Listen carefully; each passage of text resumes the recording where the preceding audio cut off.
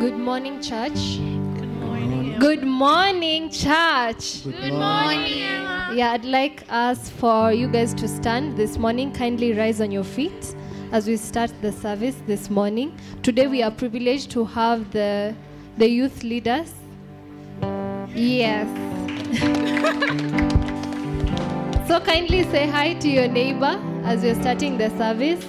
Just say hi to your neighbor and smile. Smile.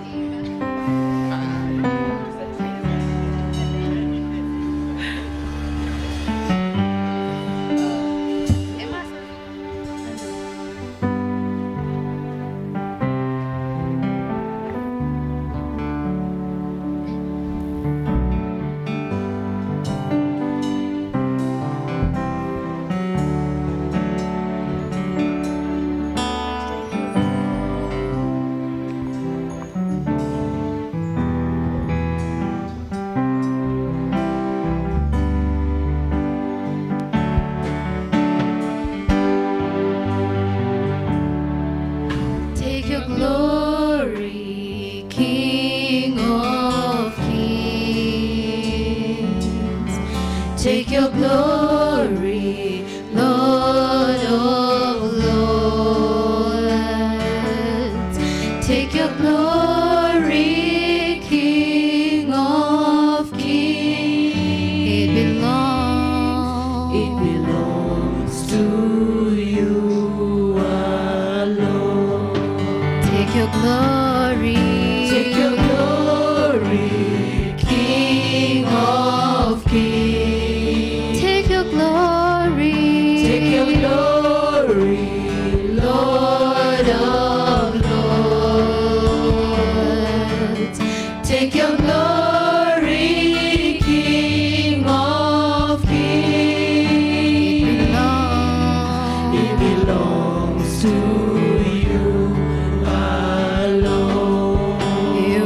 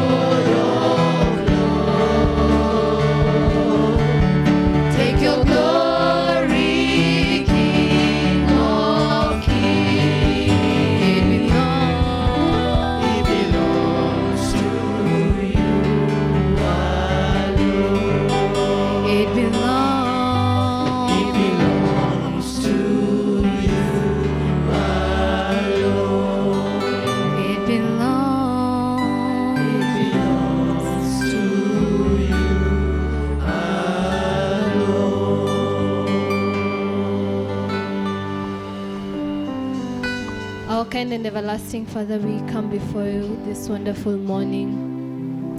Indeed, all glory belongs to you alone. You are the only one who deserves our praise, our worship this morning. And dear Lord, even as we are gathered here this morning, I pray that you will accept our worship. I pray that you will accept our praise this morning.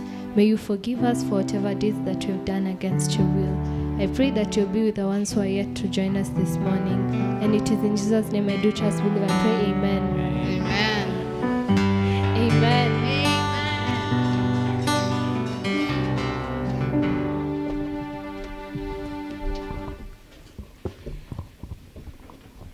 Hi, church.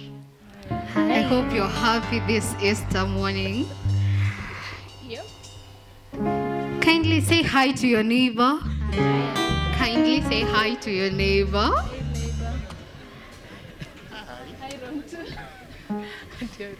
So the next song we are going to say, Jesus, we adore you. I think really we do really adore Jesus, right? Yes. Yeah, he died for us. Now he has risen for us, right? Yes. Yeah.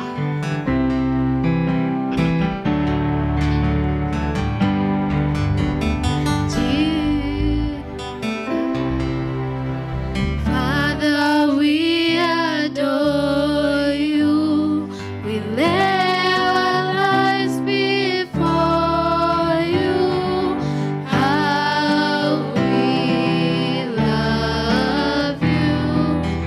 Father, we adore you. We lay our lives before you. How we love you. Jesus, we adore you.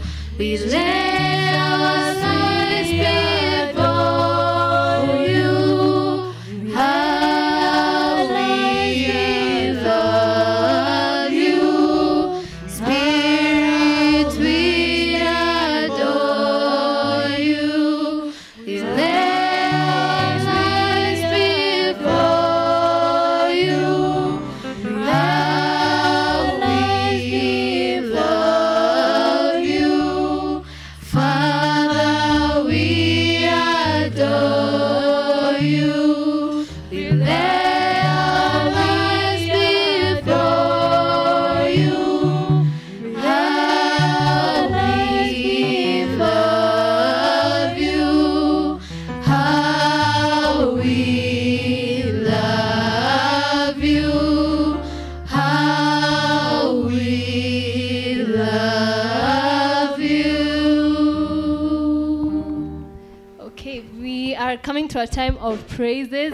I know this morning, around 2,000 years ago, approximately, is when our Lord and Savior Jesus Christ resurrected. And I believe that's a reason to be happy this morning, to celebrate. I want us to clap for the Lord this morning and just appreciate the fact that He loved us so much that He was able to die on the cross for our sins. So I want us to sing and shout to the Lord this morning, having that testimony. Amen. Because that's what imetuleta church, ama? Amen, amen. Let's clap.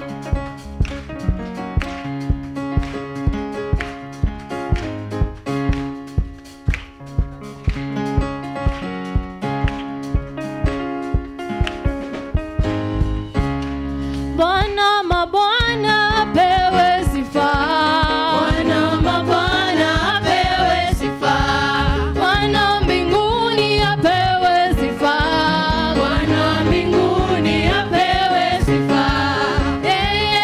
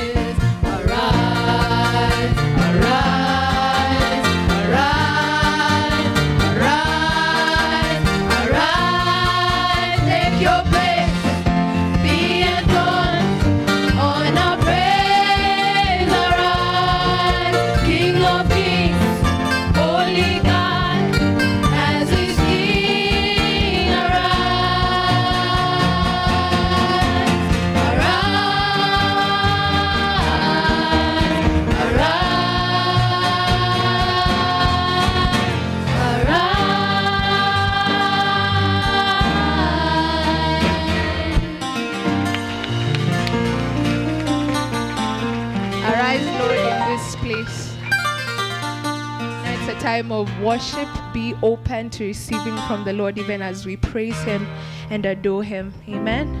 Amen.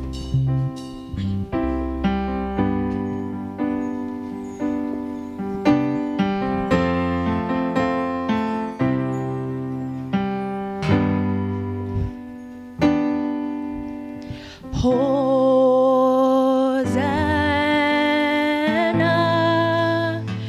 in the highest.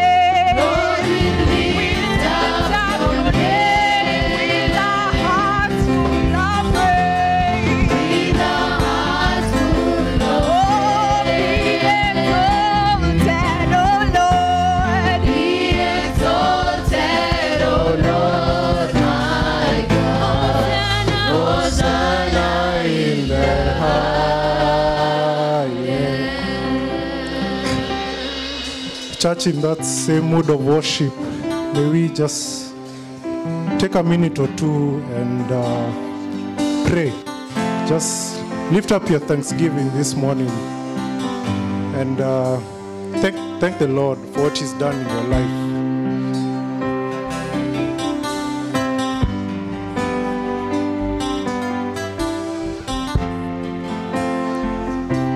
Lift up your praises, lift up your worship this morning. Lift up all your requests and your thanksgiving this morning.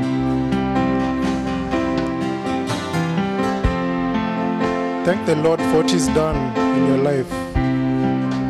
Thank Him that He's risen. We are here because He's risen. He's risen in our lives. He's risen in our families. He's risen in our workplaces, in our country. It's because of Him we're able to walk. We're able to wake up in the morning. We're able to face the challenges of the day. He's the energy. He's the one who drives us each and every week, each and every month, every year. It's because of His life, His risen life. His act of love was what saved us. It's not because of anything we did, but it's His grace. It's His love, the love He's given us freely. Freely. We don't deserve it, but here we are. We are loved, and we're able to love others because of Him.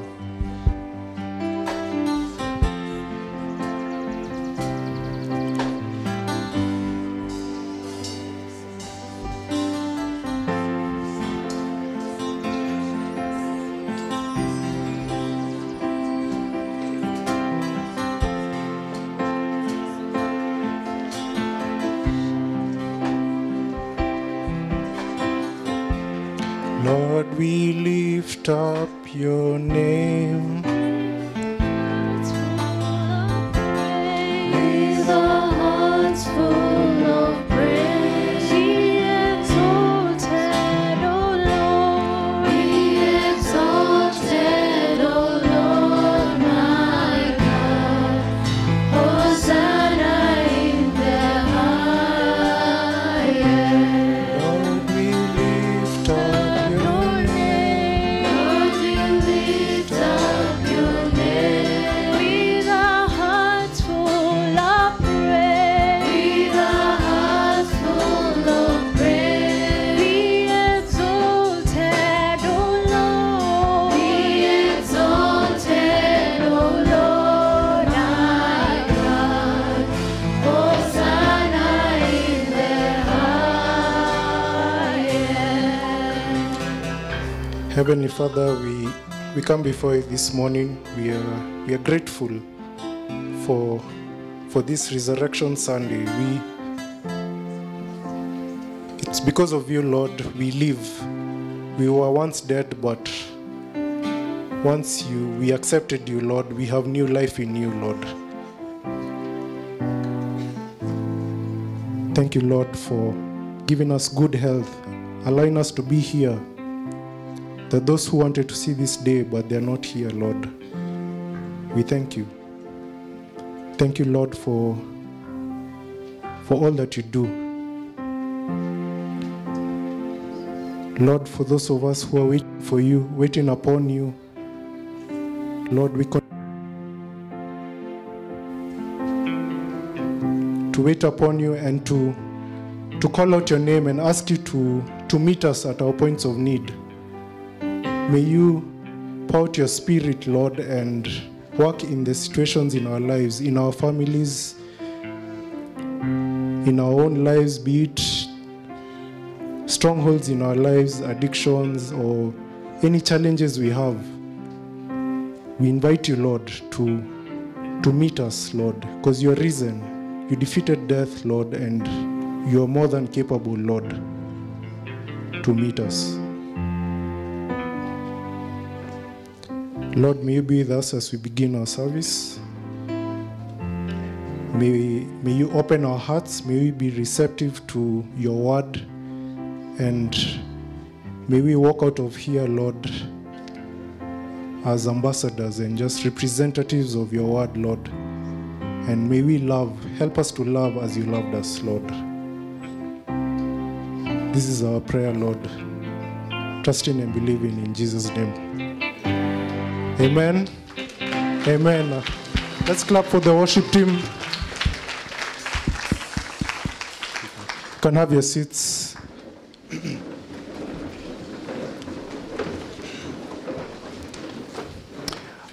Welcome, church. Are we happy to be in the presence of the Lord? If you're able to, just wave at your neighbor and greet them. Welcome to our service this morning. It's a youth-led service, if you haven't noticed yet, and we are happy to be here today. I think we also have our high schoolers among us, and we acknowledge your presence. For those who have closed, welcome back. For those who are yet to come, we look forward to seeing you. Are there any first-time visitors among us?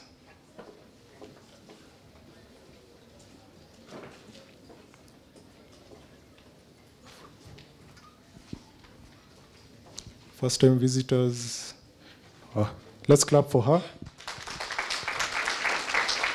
Kindly just introduce yourself and greet the church.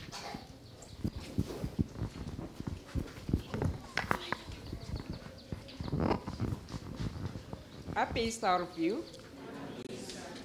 My name is Rosemary Tarangwi. I'm a visitor here, following my daughter, who is a follower of the church. Me, I'm a Catholic. So it's my first time I sent, because there is no Catholic near where they reside, I decided to follow her, because we all follow one Jesus Christ, all of us. Praise the Lord. Amen. Okay. Thank you so much. Any other visitor amongst us? Okay, thank you. We also acknowledge our online viewers. We thank you for joining us today. I think at this moment we can have the media highlights.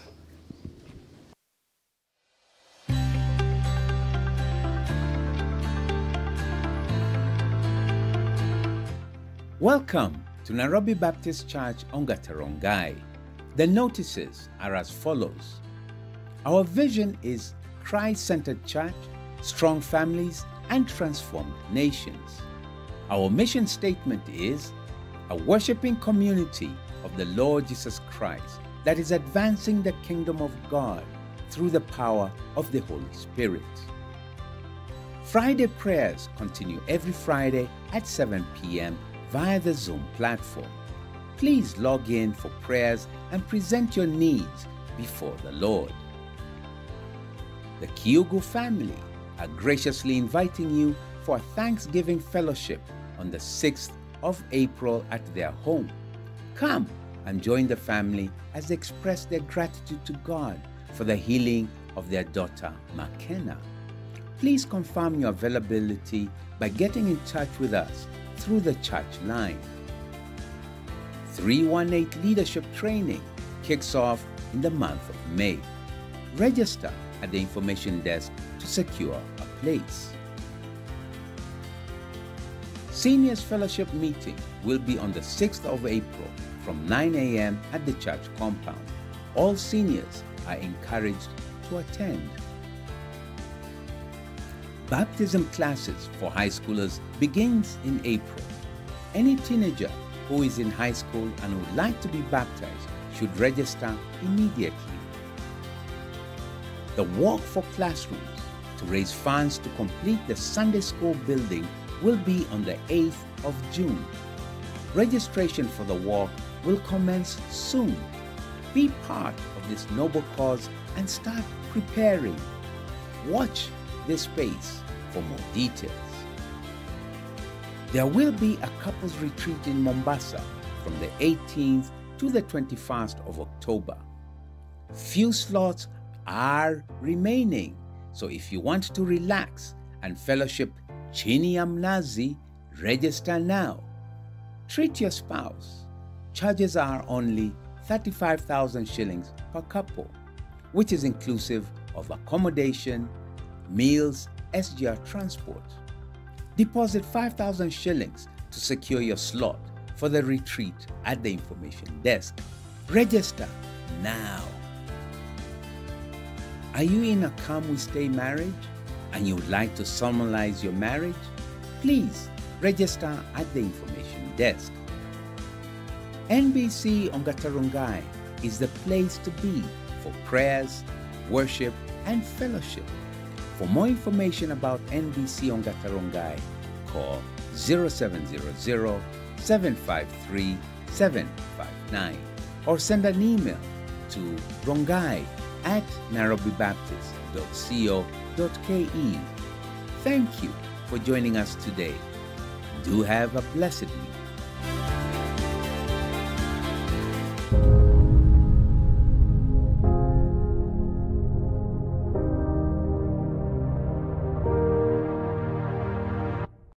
Praise the Lord, church. I hope that we have all been sojourning in reading the Gospels. Today we turn to the book of Luke, which we see Luke narrating the history of salvation. Unique to this Gospel is that Luke is most probably the only Gentile author of the New Testament. He portrays Jesus as the Savior of the world. In chapter 1, we see Luke introducing the book, saying that he is writing to a man called Theophilus. Luke begins his narration with the announcement of the birth of John the Baptist to Zachariah and his wife Elizabeth. The angel Gabriel also visits Mary and informs her that he's going to conceive the Savior of the world. In chapter 2, we see Jesus is born in Bethlehem, and this birth is announced to the shepherds. The baby is presented to the temple, and what is remarkable is that Simeon and Anna, a prophetess, both recognize Jesus as the Savior and the awaited Messiah. In chapter 3, the ministry of John the Baptist precedes his public life. John the Baptist begins his ministry, preaching repentance and baptizing people in preparation of the coming Messiah.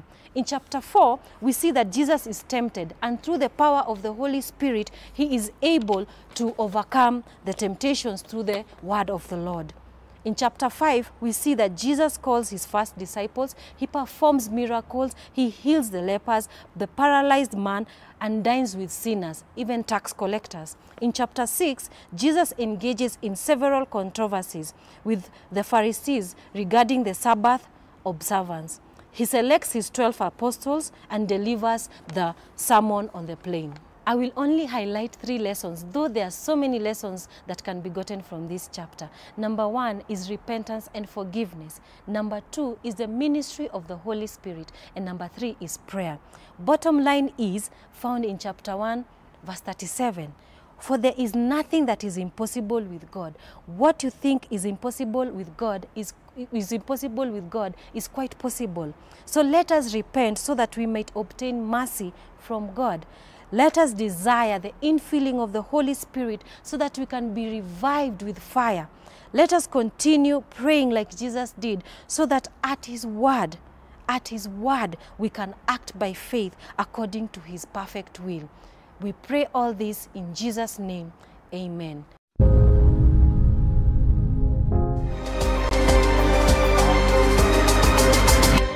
My name is Josephat Ngaida Musumba. My experience with 318 training was really great and very timely. Having joined the church, Nairobi Baptist Church, I think about 6 or 8 months before the training started. The training acted as a real key on my journey, or in my journey with Christ within this community of Nairobi Baptist Church on Gatarungai. It's sharing a common doctrine of the Word of God. Doctrine, and then sharing the activities that we undertake to grow and become all that God wants us to become, and also continue to share with the purpose of expansion of the kingdom of God. My name is Regina Kendi. I fellowship here at Nairobi Baptist Church Westlands, and I was privileged to attend the 318 discipleship program. And one of the things that was standing out for me was learning about discipleship and evangelism, and we got a chance to know that it is not about waiting for opportunities to come our way, but 318 challenged me that I actually need to go out of my way to look for these opportunities. And some of the ways that we did that was by taking advantage of the surroundings and the people around us. For example, evangelizing to the person sitting next to me in a matatu, or even talking to a security guard in the neighborhood, or even talking to my house manager. Whenever a nation is faced with war, it prepares in every way possible, and nothing is left to chance. The army, those who move along the ground, strengthen their positions, strengthen their abilities, prepare their equipment. Likewise with the Air Force, likewise with the Navy. All the boundaries, all the borders are strengthened, all the personnel are made ready for that war. We see a similar thing in Genesis 14, from 14 to 16, when Abraham was preparing to rescue Lot after he and many others had been carried off by the enemy. And Abraham called up 318 trained men to go and help him to accomplish this mission. Abraham's model of preparedness is what has inspired Nairobi Baptist Church to build the capacity of ministry leaders for this mission to which God has called us. And so 2024 is our third season, our third year of running the 318 Leadership Development Program. Through this program, we are committed to develop leaders at every level of our church for the ministry today and the ministry of tomorrow. This program for 318 is structured in such a way that it prepares and equips the participants to understand and to be grounded in Bible doctrine, in discipleship and evangelism, and in missions and church planting. And so to this end, we have this season of training that runs in 3 segments in the middle of the year, right until the end of September. And so this year we want to invite those who have yet to be trained in this program to please register with your church admin or with the person who is in charge of registration for the 318 training program. Register immediately after the church service. We will be in touch with the dates and everything else that you need to know before the training starts. The Lord bless you.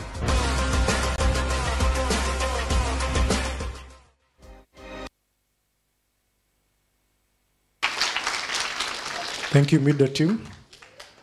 We shall have a recitation by Sharon Diana. You can come up.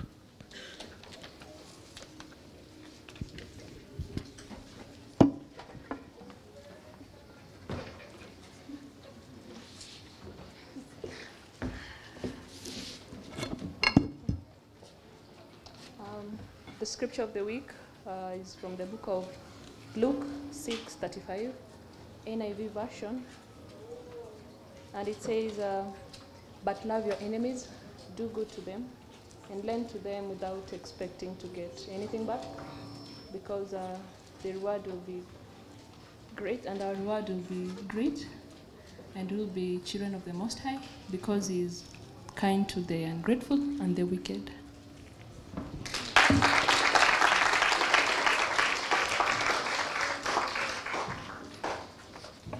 Thank you, Sharon. Thank you, Sharon. Let's clap for her again. We have a presentation by our youth, I think dancers. I think they can come up. May I kindly request for this? Okay.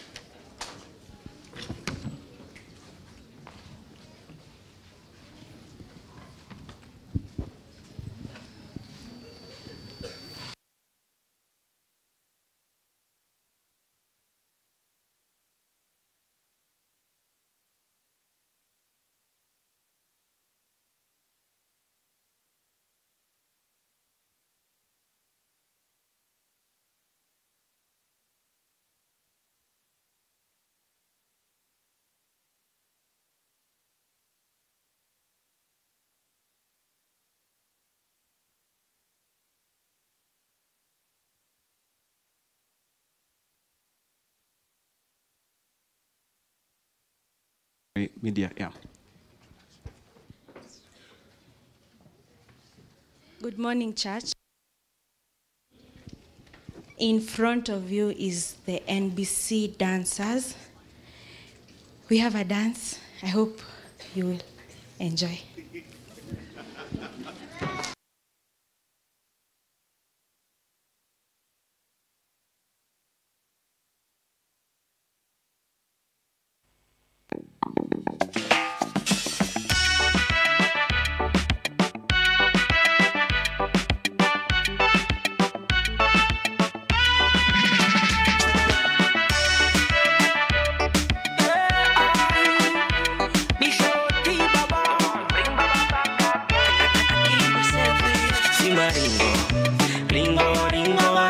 But I know I'm highly, highly favored. Yeah. See my ringo, ringo, ringo, ringo.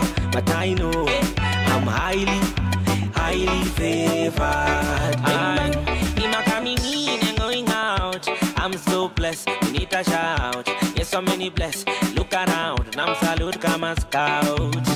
Yes, I'm coming in and going out. I'm in it around about. Visit a some book out and about. I may figure things out. I'm the head, no the tail. Avitu zangu zita fail. Inakafunga kama jail. Nimeja mazuri kama bail. Ai nimejawa na favor. Maisha yangu ina flavor. Yesu wangu amekita. I'm so blessed. See my ringo. But I know I'm highly, highly favored. Yeah. See my ringo.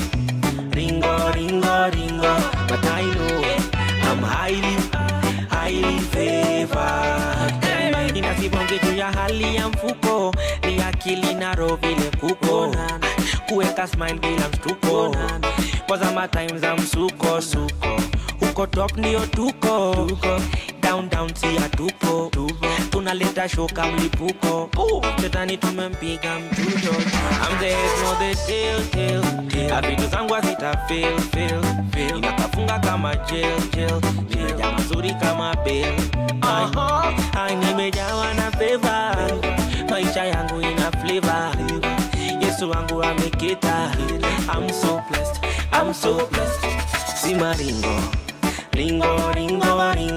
But I know I'm highly, highly favored. Yeah. See my ringo. But I know I'm highly, highly favored. Yeah. See my ringo. I know I'm highly, highly favored. I see my ringo.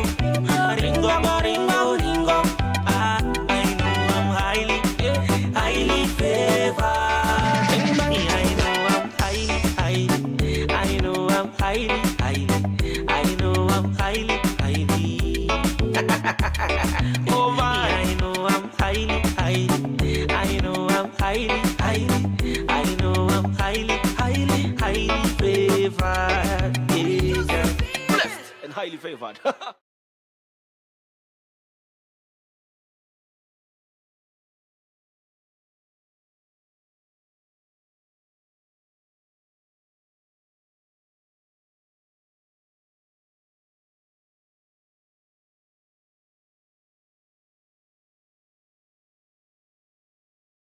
Father, we pray for these children as they go for their Sunday school classes. We thank you for them.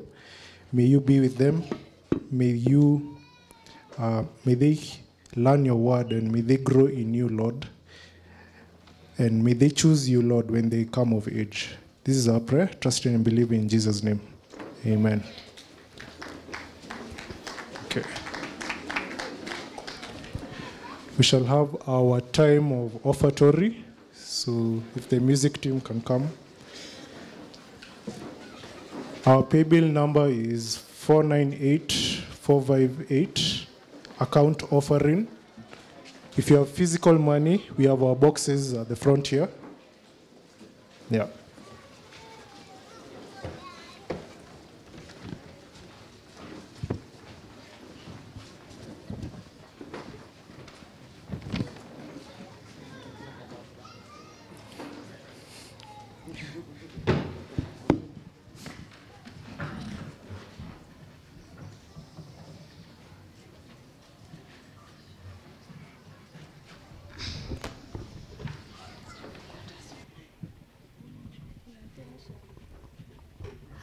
deep the Father's love for us, how vast beyond all measure, that He should give His only Son to make a wretch His treasure. How great the pain of staring loss, the Father turns His face away, as wounds which mark the chosen one bring many sons to glory. Behold the man upon a cross, my sin upon His shoulders. Ashamed, I hear my mocking voice call out among the scoffers. It was my sin that held Him there until it was accomplished. His dying breath has brought me life. I know that it is finished. I will not boast in anything, no gifts, no power, no wisdom, but I will boast in Jesus Christ, His death and resurrection. Why should I gain from His reward?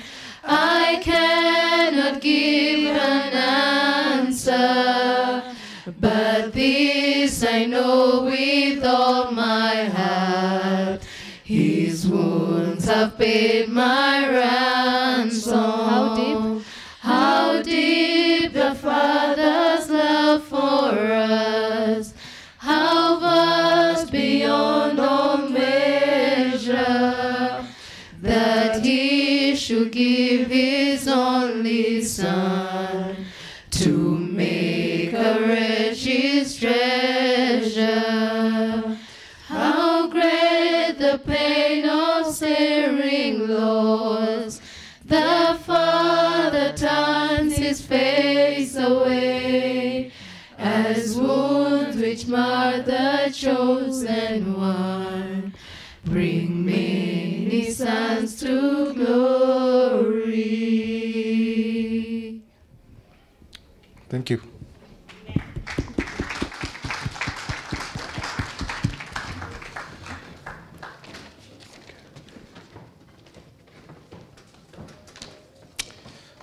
Okay, it's time for the word, church. Let us turn to John chapter 20, verses 1 to 23.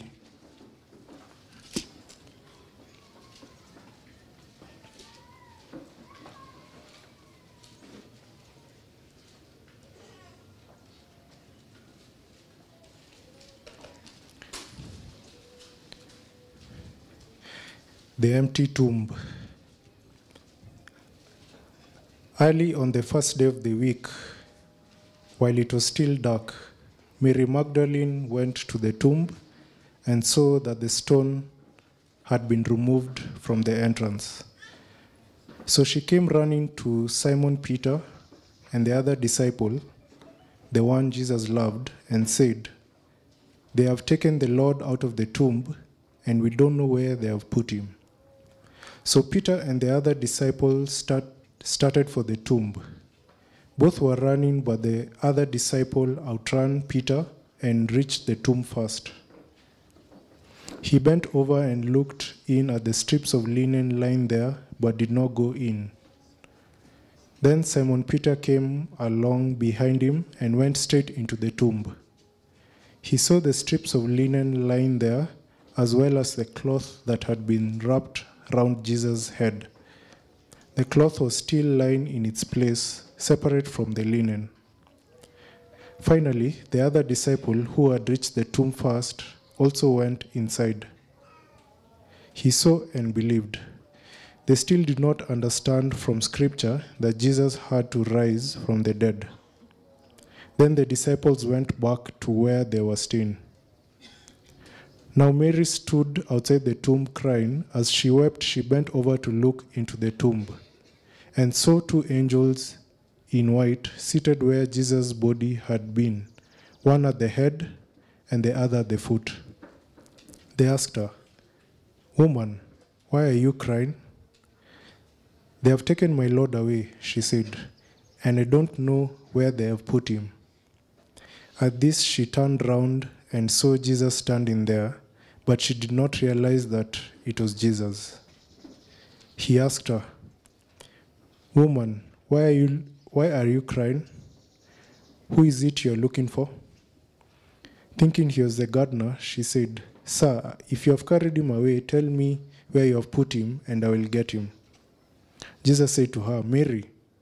She turned towards him and cried out in Aramaic, "Rabboni," which means teacher. Jesus said, "Do not hold on to me, for I have not yet ascended to the Father. Go instead to my brothers and tell them, I am ascending to my Father and your Father, to my God and your God." Mary Magdalene went to the disciples with the news, "I have seen the Lord," and she told them that he has said these things to her.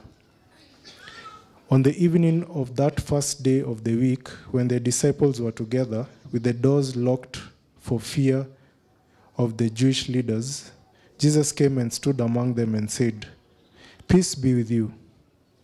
After he said this, he showed them his hands and side. The disciples were overjoyed when they saw the Lord. Again Jesus said, "Peace be with you. As the Father has sent me, I am sending you." And with that he breathed on them and said, "Receive the Holy Spirit. If you forgive anyone's sins, their sins are forgiven. If you do not forgive them, they are not forgiven."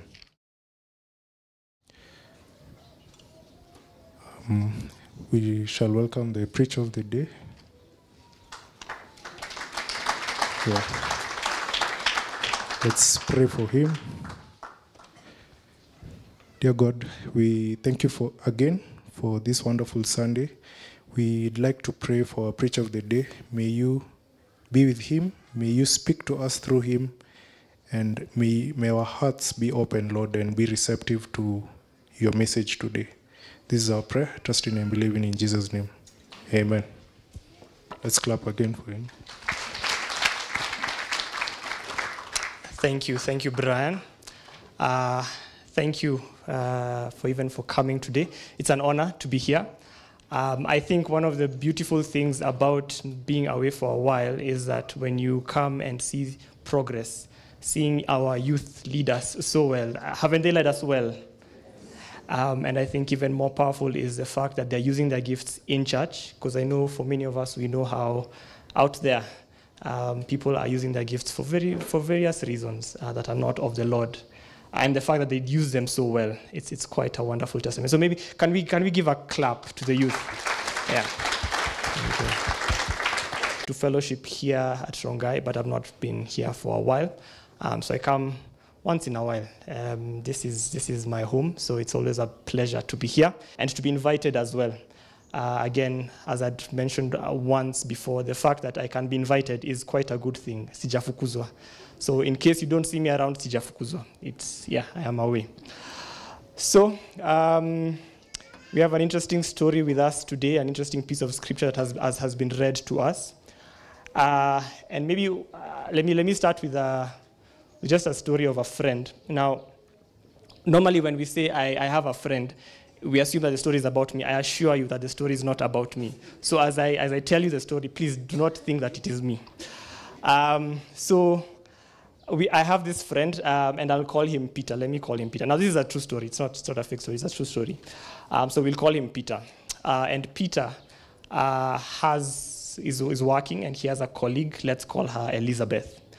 And so they've been working for a while. Wamezoeana, they're familiar with each other. And so, of course, the assumption is that, they're friends. They can tell each other anything. And this is how Peter told us the story, by the way. So one day Elizabeth comes to work, and she's dressed very fancily. The way Peter described it is she's dressed as if she's wearing, those Disney princess dresses that are very wide and flowery and poofy. His exact word was the dress was poofy. So there's a way that the dress, again in his description, there's a way that the dress around here and around the waist kind of flares out and kind of puffs out. Again, his words poofy. And so Peter, assuming that him and Elizabeth are very close and are very familiar with one another, comments to Elizabeth, "Hey, you look very good today, but that dress makes you look pregnant." And now, of course, hell hath no fury, like a woman scorned. So you can imagine the responses that Peter got and Peter was received. Now, I can imagine the ladies here thinking, oh my word, if someone told me that. Now, why do I share this? I share this because in Peter's defense, his assumption was, I am familiar with Elizabeth. I can share with her. I can tell her things. And then familiarity is very dangerous. And as we approach this story of Easter, one of the challenges we have is we become so familiar with this story that it loses its potency. It loses its power because we assume we know what new thing is there for us to learn. And it's quite dangerous because then we don't explore scripture, we don't meditate on it, we don't think through things. So yes, familiarity is dangerous. So I'd encourage us, not just through today's sermon, but even as we go through our day-to-day, that we would think through these scriptures, we would think through some of these things that are happening, that we would not allow comfort and familiarity to settle in, that we assume we know. And as we approach God's things, not just today's sermon and not just today's scripture, but throughout our lives, we would not allow that familiarity to become very common and just mess us up. So a bit of background on our passage and our scripture today. If you were here on Friday, I watched online, I wasn't here, but Pastor Koti had given us a timeline of the events of crucifixion. So what had happened is on Thursday evening, Christ had been arrested, and then throughout the night until Friday morning, there was a trial. And then at around 9 a.m. in the morning is when he was crucified, and about 3 p.m. is when he actually died. So it had been quite an ordeal throughout, not just for him, but his disciples and his followers as well. So on the Sabbath day for the Jews at that time, and even now, was Saturday. And so they rested on Saturday, and now there's a group of people who went to the tomb on Sunday morning with the intent of going to see the body and anoint it with oils. So we meet, in our passage today, we meet the disciples and Jesus' followers in a state of grief. So not only has their teacher, their master, their leader, their friend been killed, he's been murdered in a way that's very horrific.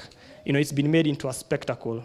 So you can imagine all the things that are going through their minds because of what has happened, and also that it has happened in a very short time. Just previously, Jesus has been welcomed in, and then it's like everything has been flipped around. So he's been crucified, and they're in this state of grief, they're in this state of hopelessness. And remember again, for these guys, they didn't understand all that Jesus had been talking about. So it's not like they're looking forward to him resurrecting. They're not looking forward to him coming back. For them, it's this powerful man, this close friend of ours is gone. And what do we do now? They have given their lives over to him. They've left, if it's families, if it's work, if it's their careers, and now he's no more. He's gone. So what do we do? What happens? On top of the grief that they're facing and that they're going through. So the title of our sermon today is Giving the Spirit and Peace. And because the Spirit goes hand in hand with peace, what we'll focus on today is this peace that Christ talks about. And in light of that, we'll have 4 points, 4 things that I'd want us to look at. One is the peace that God offers. Second is what seeking that peace looks like. Third is what keeps us from that peace. And finally, fourth, what only God can give us this peace. So again, let me just reiterate them for those of us who may be taking notes. 1 is the peace that God offers. 2 is what seeking that peace looks like. 3 is what keeps us from that peace. 4 is only God can give us this peace. So on to our first point, the peace that God offers. And I'd want us to just define what this peace is, what it isn't, so that we have a better understanding as we go through the scripture. Now, John, if you've read through the book of John, he doesn't write things chronologically necessarily. And so inspired by that, we will also be inspired by him. So John wrote this book so that the readers will believe that Jesus is the Son of God and that we would believe in him. Yeah. So for those 2 points. So everything he includes and everything he excludes is towards that effect, towards that very purpose. And he's very concise and very direct in what he does. That's why, again, he doesn't follow a chronological timeline of what happened to Jesus, but rather he focuses more on events and things that happened that are significant.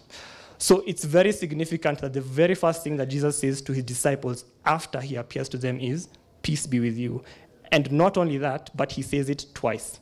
So there's quite a lot of weight to that fact. I mean, he's been dead, he's resurrected, these guys are in the state that they're in, and the first thing that he says is, "Peace be with you." And just maybe again, as a thought experiment, what comes to your mind when you hear peace? What actually goes through your mind? And I'm pretty sure that we have certain ideas already of when we hear the word peace. So most likely when we hear about peace, we think of a lack of conflict. There's no war, no violence. Everything is working well. So if it's your career, for example, maybe things are going well. The promotions, the relationships with people within your workplace, everything is going quite well. If you think of your family, there's stability. Your children or your parents are doing okay. They're doing well. There's progression, and everything is working well towards one wonderful purpose.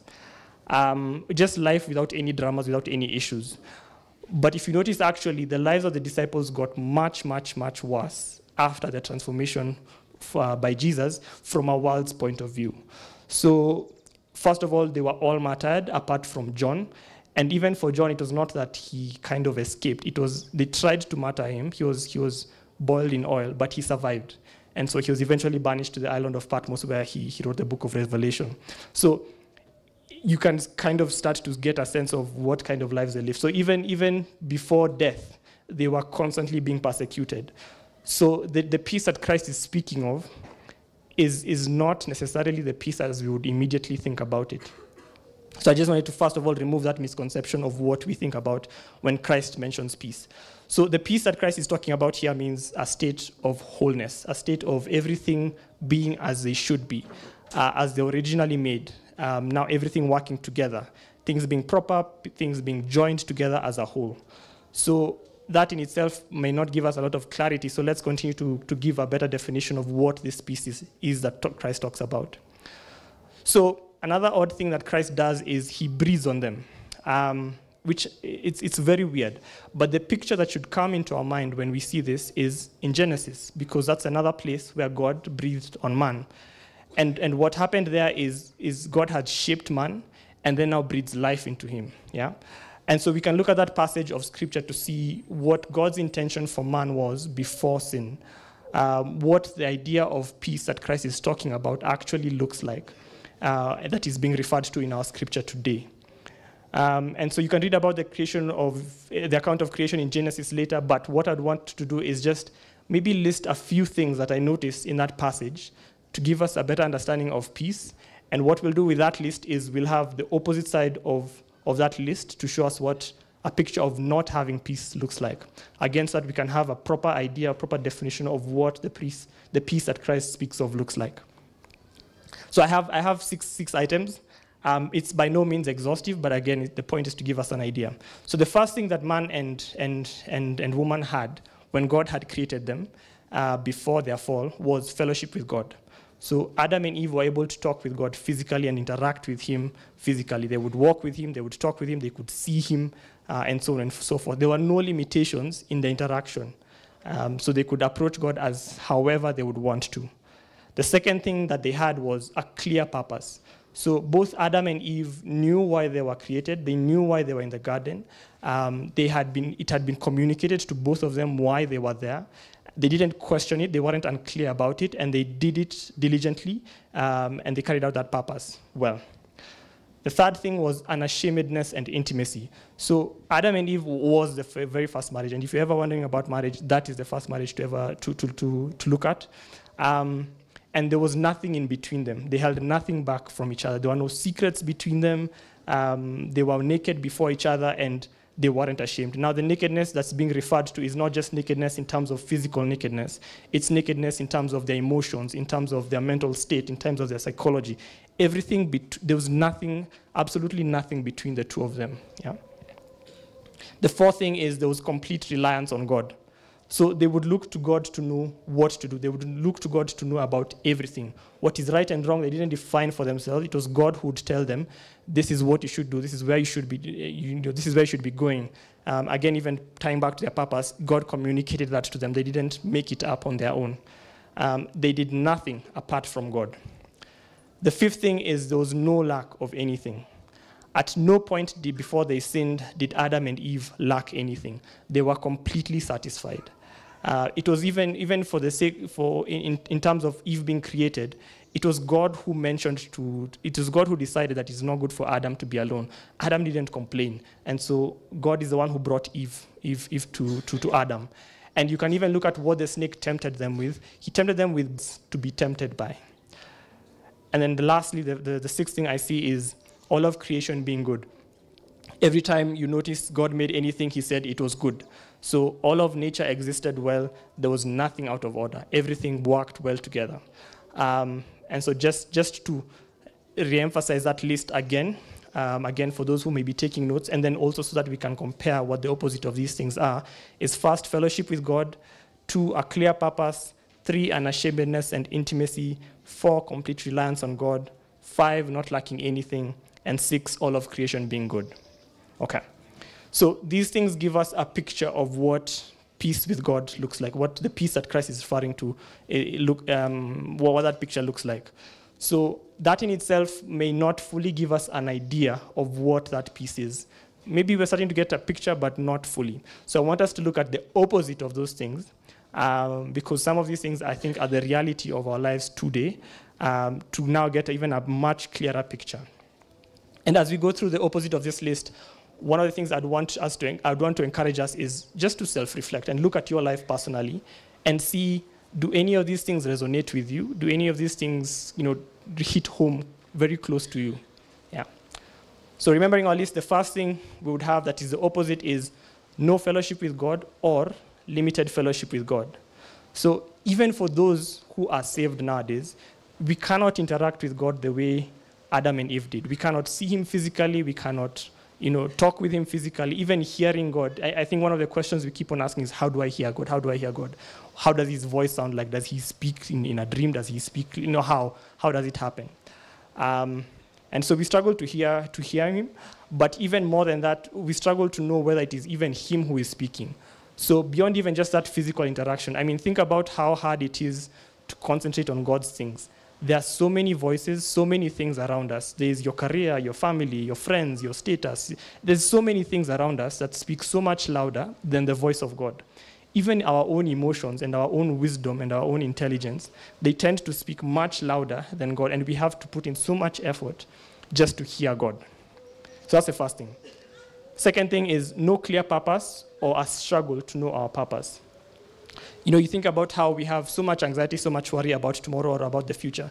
Why is that? It's because either, it could be a possibility of I think, 3 things. It's either we don't know how our future should go, or we don't know how tomorrow will turn out, or we do know how we think we do know how our future will turn out, or we think we know how our future should go, but we don't have the tools or the resources to accomplish that future. Or thirdly, we do know what our future should be. We do know what tomorrow looks like. We do have the tools and the resources to achieve that future that we want, but we get that future and it actually isn't all that we hoped that it would be. So clearly there's a struggle to know our purpose. There's an issue. There's something that's not right. Nothing is actually enough, or it's not what we actually wanted. The third thing is we have so much shame, and relationships amongst us are broken. So this is one of the things that sin does. It brings about shame. So we go about lives with so much shame. Think about how many secrets that we hold close in our hearts that we would want no one else to know. And we try to cover them up with inadequate things. Now, in the garden, what they try to do is cover it up with fig leaves. But we, in our day and age today, what we try and cover it up with things like our career, our status, our beauty, our money, our network. All these kind of things that are inadequate, and we try to cover up this shamefulness that we feel inside, and it's never enough. It's actually never enough. It doesn't do what we hope that it would do. The other thing about relationships is we look at how amongst us as human beings, our relationships are broken. And even among marriages, we struggle. I mean, things like, there's very common sayings, especially among young people, it's, my money is my money. So I go into a relationship and I'm keeping my independence. I want my independence, and this person is only there maybe to fulfill a certain need that I may have. So, and even beyond marriage, you look at the friends that we have. We only have friends who benefit us. Either they benefit us emotionally or financially, and we discard anyone else who does not give any value to us. Another saying that we have as young people is your network is your net worth. So you only keep certain people around you. You don't keep anyone who adds no value or who brings your status down. The fifth thing is nothing is ever enough. We chase after so many things, and we are constantly searching and looking for things to fulfill us. And there's always this idea that if I just get this thing or that thing, if my relationships go a certain way, if I just get this salary, if I just get that career, if I marry this person, if my children are this way, or if my parents are that way, then things will be okay. And we just keep on chasing. At no point in our lives are we rested like, okay, I'm fine, I'm okay. There's nothing else I need. So nothing ever actually fulfills us. Then the last thing is creation is actually broken because of our sin. So we look at how our planet is. I think a lot of us now are aware of the reality of global warming. And a lot of this is caused by our choices as human beings. You see how weather patterns have changed completely. There's extreme weathers, there's extreme heat, there's extreme floods. It's because of our sin and the choices that we have made. And so our sin not only affects us as human beings, it affects even our planet. There's sickness, there's decay in not just us, but our planet as well because of our sin. And so this is what a lack of peace results in. And maybe let me just, again, because I repeated the first list, let me repeat the second list as well. For those of us who are taking notes, is 1, no fellowship with God or limited fellowship with God. 2 is no clear purpose or struggle to know our purpose. 3 is we have so much shame and relationships amongst us are broken. 4 is we rely on ourselves and others or other things, but not on God. 5, nothing is ever enough for us. And 6, creation is broken because of our sin. So, as we're going through this list, I wonder if some of these things resonate with you. If you look at these things and you're like, actually, I have some or not, or maybe all of these things in my life. And again, all of these things are because of sins. And it's not just other people's sin. It's not just Adam and Eve's sin. It's your sin and my sin. We contribute as well to this state. And this is what actually Christ came to deal with. The result of this sin, the result of this lack of peace is death, eternal separation from God. And this is what Christ needed to come and deal with. So when he's talking about peace, this is what he's referring to. The Bible teaches that we are naturally enemies of God. And so what the peace that Christ is talking about is peace with God. So Christ came primarily to die for our sins. And that's important to note because it affects how our approach to Christ is. He did not necessarily come to give us better careers or more stable families or, to achieve your vision. He came to give you peace with God. Okay. So then, what does it look like? The second point, what does it look like to seek peace with God? So John gives us the picture of Mary. What's interesting about John's account of Mary is the other gospel writers talk about how there was a group of women who went to the tomb, to Jesus' tomb. But John focuses on Mary. He details her interaction with Jesus and draws our attention to the very personal relationship between the two of them. So just a bit of a background on Mary is Mary was among a group of people who had had demons cast out of her. And specifically, she had had 7 demons cast out of her. And from then on, she had been one of Jesus' followers. So she had already had her life turned around massively by this Jesus.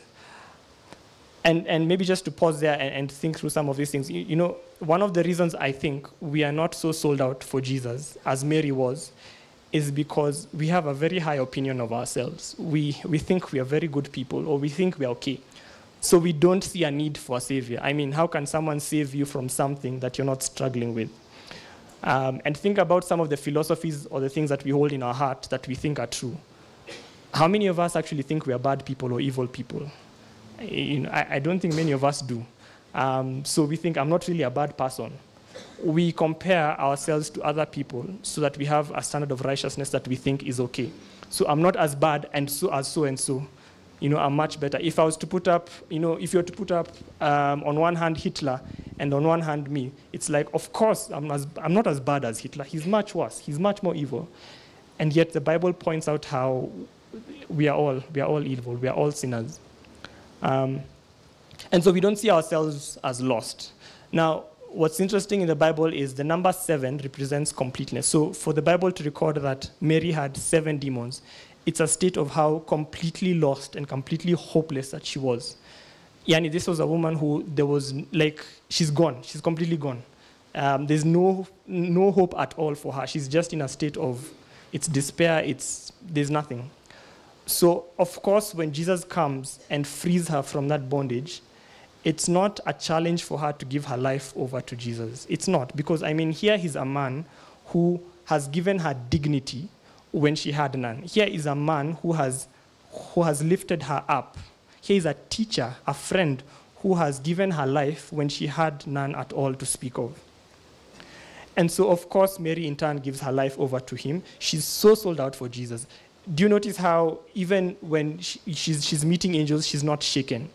And other interactions of angels with other appearances of angels in the Bible, generally, people are trembling, they are fearful. The other gospel writers even record how at this time there was earthquakes. But for Mary, that's of no concern to her. All she cares about is, where is my Savior's body? That's all that's on her mind, nothing else, absolutely nothing else.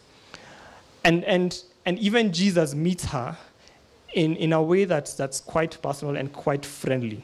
Yeah. Now remember, for Mary, Jesus is her teacher, her friend. And so how does Jesus reveal himself to her?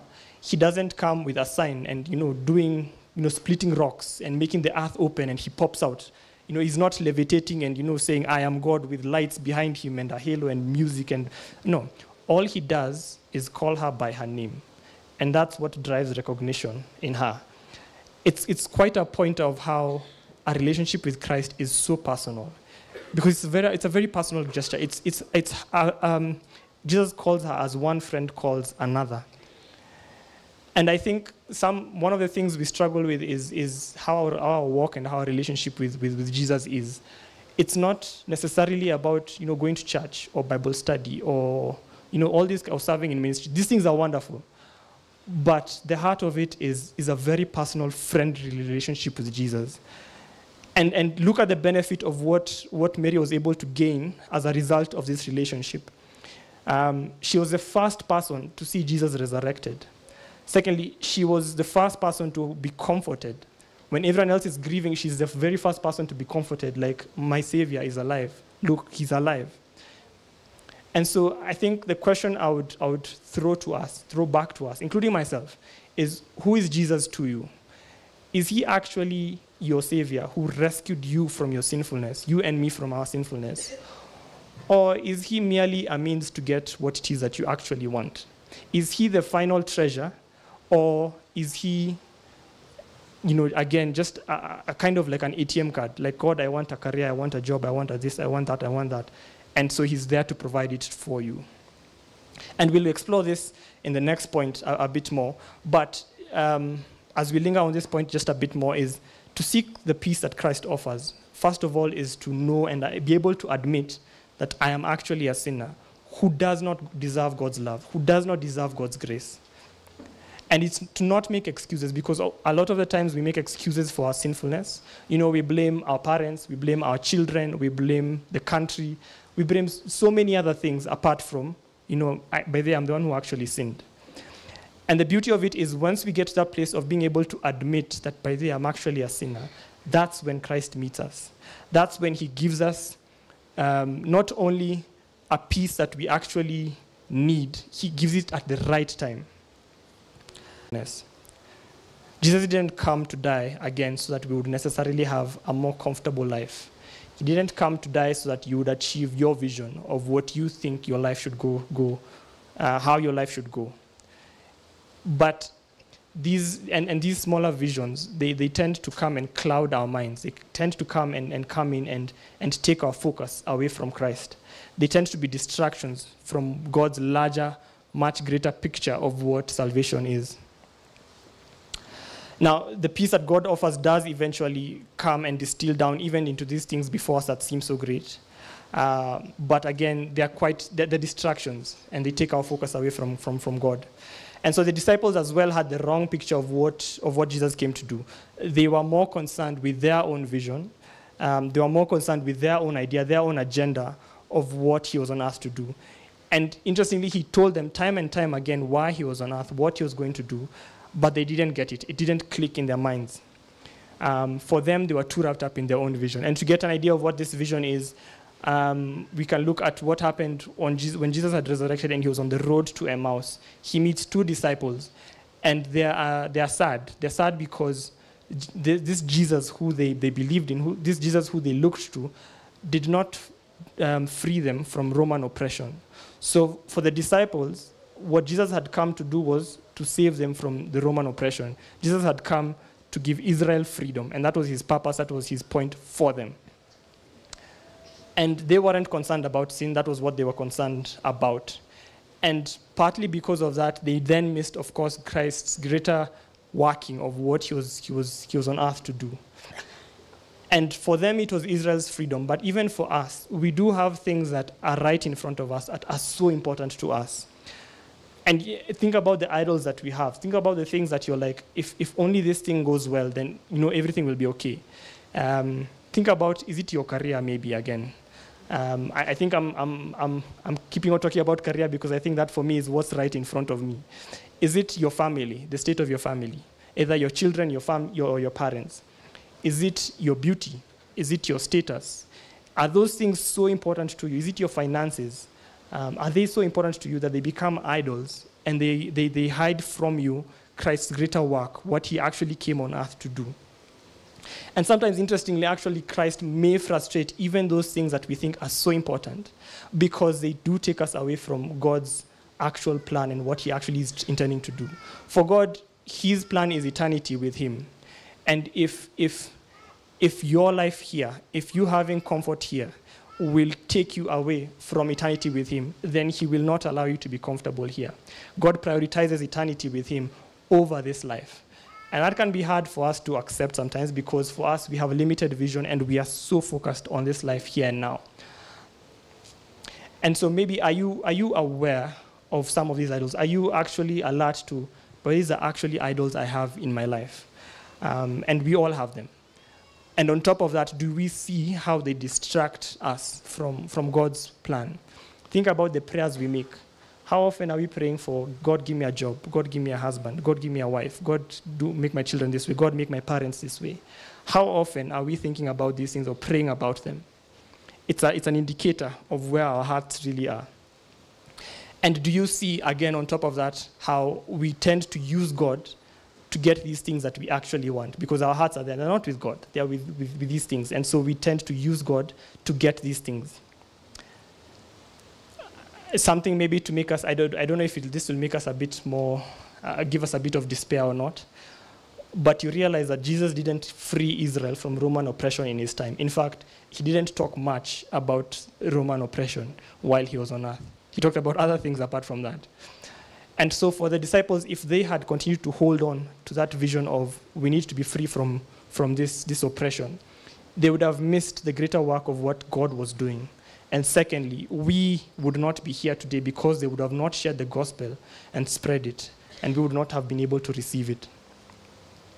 So I think a challenge on that point for us is one, to realize these lesser visions that we have, and that we would be willing to exchange them for the greater joy, the greater vision, the greater working of salvation.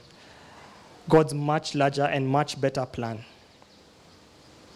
The last point is that peace with God can only come from God. So how do you get this peace? So we've talked about what this peace is. We've looked at how a picture of seeking this peace is. We've looked at how there are distractions to keeping us from this peace. But how could you actually be sold out for Jesus? How do you let go of the things that are right in front of you and let Christ rule over you? Are there 10 steps maybe to be a better Christian? And the sad, well, I don't think it's sad, but I think the reality is that we are unable to do this on our own. There's no special steps, there's no special book. Apart from the Bible, there's no book per se, and even the Bible, you have to put in the effort to read it. There's no mountain to climb. There's no special anointing that will make you saved or make you a better Christian. We simply cannot save ourselves. Yeah. And looking at how the disciples were, we can kind of start to see that. So he's the one who appeared to the disciples. They were not out looking for him. They were actually in hiding because they were more fearful of other things. They did not understand what Christ was talking about all the time that they had been with him. He is the one who breathes life into them. He's the one who takes this group of weak people and transforms them and uses them so mightily and so powerfully. Again, we have our salvation because Christ used this group of people to share the gospel and to spread it. And Christ breathing on the disciples is them receiving the Holy Spirit. It's them receiving new life. They were dead before, but then they had the Spirit of God in them.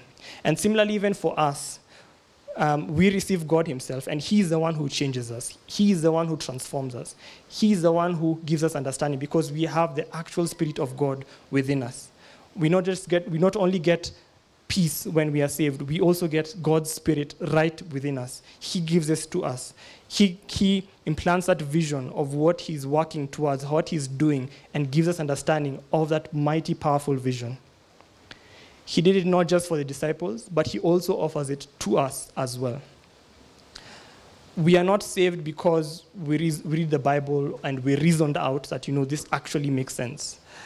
We are not saved because we went to a certain group of schools, or maybe we are more exposed than other people and we know how the world works and all these kind of things. We are not smarter or brighter than others. And these things mean nothing in God's economy of salvation. Just look at the group that he uses. He uses people who are so weak and fearful, who are so wrapped up in their own things. And you see how if you read through Acts, you see how they're then used so mightily and so powerfully. And it's true, the picture that should be implanted in our minds is how we do not bring anything to the table. It is God who saves us. It is God who draws us to himself. It is all about him and not about me. For me, it is to receive the finished work that he has done. It's not to add anything to it. And how wonderful when he is the one who can call us and can draw us into himself. And so today, I think especially on this Easter Sunday, Christ is calling us, is calling you and me to give your lives to him. So for those who are not saved, to actually come and give your life to him. But if you are saved, it's to do away with the distractions. It's to do away with maybe the lesser visions that we have. It's to do away with the things that are so important in our minds and exchange them for the beautiful, wonderful gift of salvation. To let go of these things that we hold so dear, these idols that we hold so close to us. Because what is better than the peace that God offers? So again, if you are not saved, it's to turn from sin and turn towards him. And if you are saved, to let go of these distractions, of these lesser visions, and give yourself over to him. To remember why he came. Again, he did not come to give us a comfortable life. He did not come to fulfill the vision that we have in our minds of how our lives should go. He came to give us peace with God. He came to give us peace that we actually need at the time that we actually need it.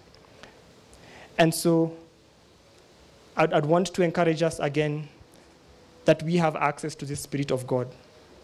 And I'd want to encourage us that he is able to rule over us and lead our lives in the most magnificent, brilliant way possible. I want to encourage us that we have access to this peace that God offers. Thank you.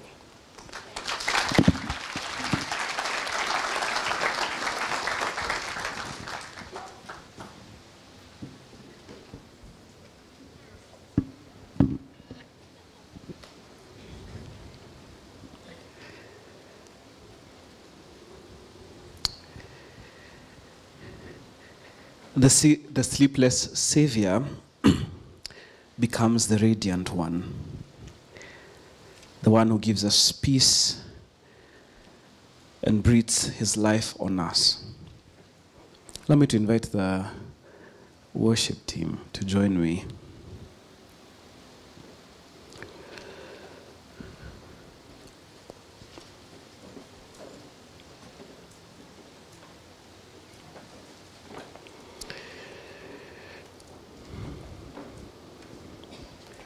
I think one of the major reflections we have,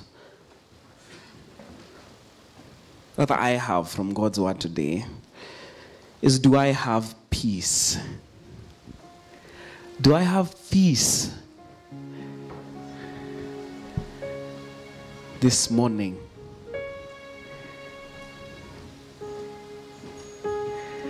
Do I have peace? First of all, peace within. Is the Spirit of God evident, hovering in me, despite circumstances of the nation, despite adversities in family? Can I sense the peace of God tangibly?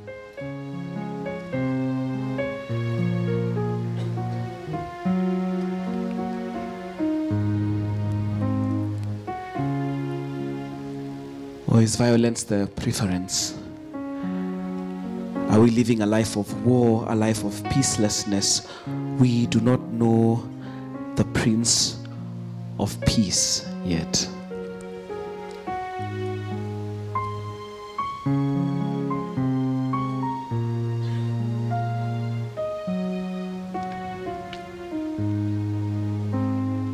Do you have fellowship with God this morning?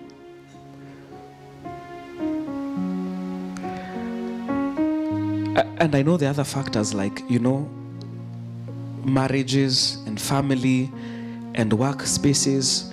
But could you permit me to just narrow down on the state of your well-being with the Lord? Because how sad it would be on this Resurrection Sunday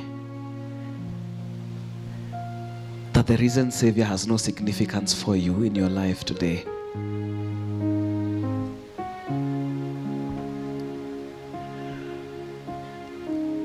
That the risen Savior has no room in your life today.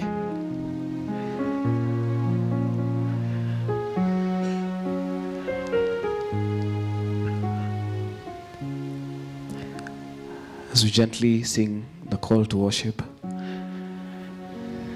I'd like to give us room to respond to the Lord. I'd like us to examine ourselves, both young and old, and see, perhaps we left Jesus at some point in our lives and have lived life away from him. But all is not hopeless, all is not lost. Like Peter, who had denied Jesus, and Judas, who had betrayed him, yet it is only one who was left lingering to be restored to grace.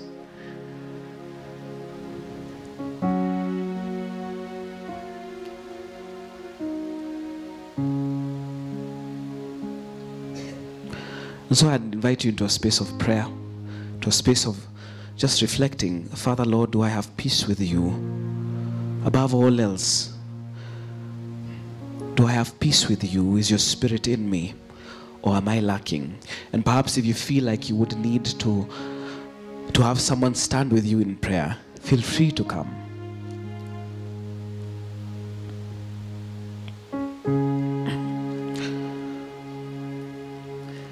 And take your glory, King of Kings. Take your glory, Lord of Lords. Take your glory, King of Kings. It belongs to you. It belongs to you alone. take your glory, King of Kings. Take your glory, take your glory, Lord of Lords. Take your glory, take your glory, King of Kings. It belongs to you. It belongs to you alone. Lord, you are worthy. You are worthy, King of Jesus. You are worthy, Lord. You are worthy. Allow me to request the instrumentalists to play a bit slow. Take your glory, take your glory, King of Kings. It belongs to you, it belongs to you alone. Oh, hallelujah, hallelujah, King of Kings. And hallelujah, Lord.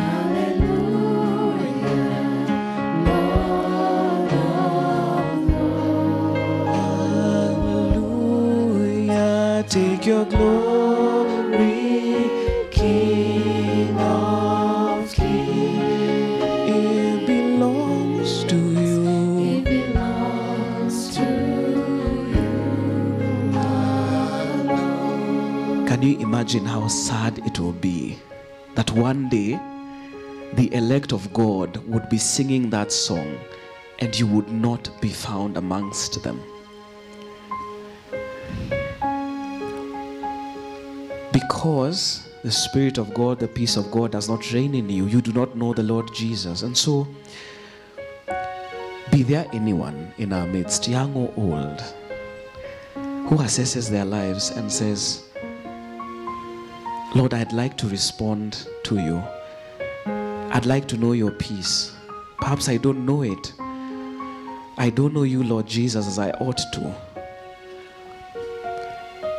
If you could lift your hand and put it down, we pray with you. If you'd like to know the Lord Jesus as your Savior, or if you'd like to recommit your life to Him,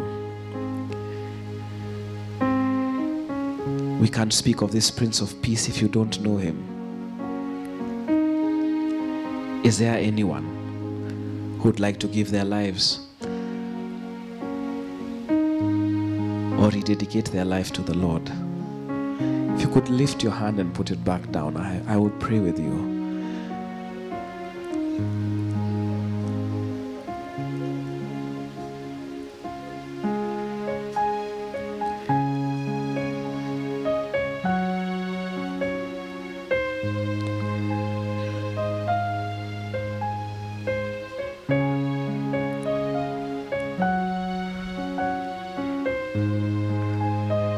Let me invite us to stand.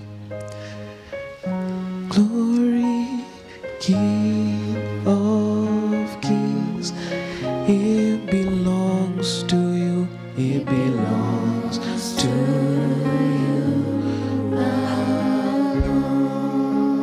It belongs to you, it belongs to you alone.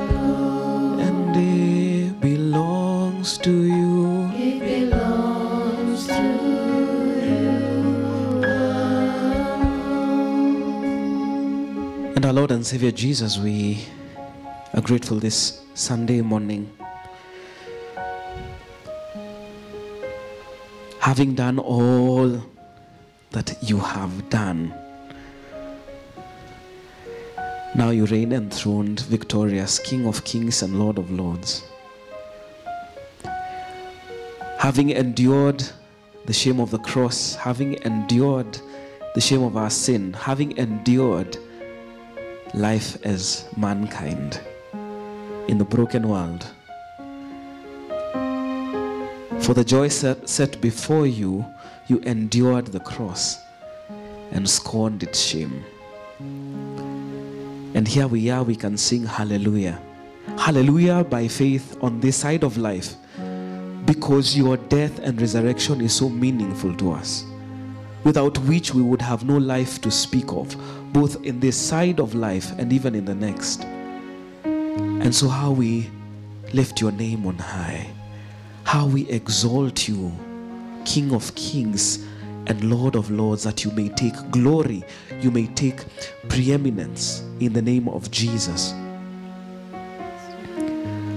I ask for those of us who perhaps have strayed from the reality of your peace, from fellowship with you, intimacy with you, O Lord, a purpose of life from hearing you, would you return us back to the fold of God, where we can discern your voice and experience the Spirit of God? Yet perhaps some of us who have the wrong perception of life, that God, you exist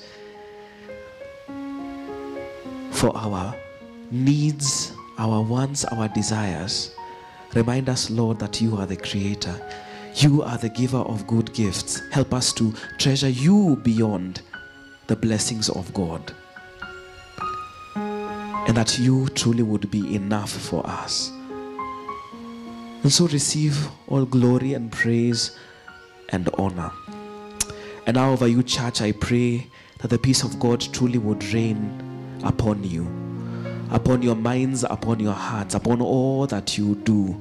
That the Spirit of God would govern you and lead you to paths of righteousness, even for the sake of God's name. I pray for restoration and revival from on high, that it would please God to allow you to experience His presence in such a tangible way, even this week.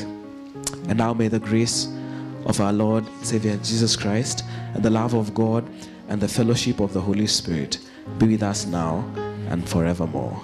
Amen. Amen. God bless you. Have a beautiful week ahead. High schoolers, please, we are meeting. Wazazi wa high schoolers, musiwachukue tafadhali. Asante.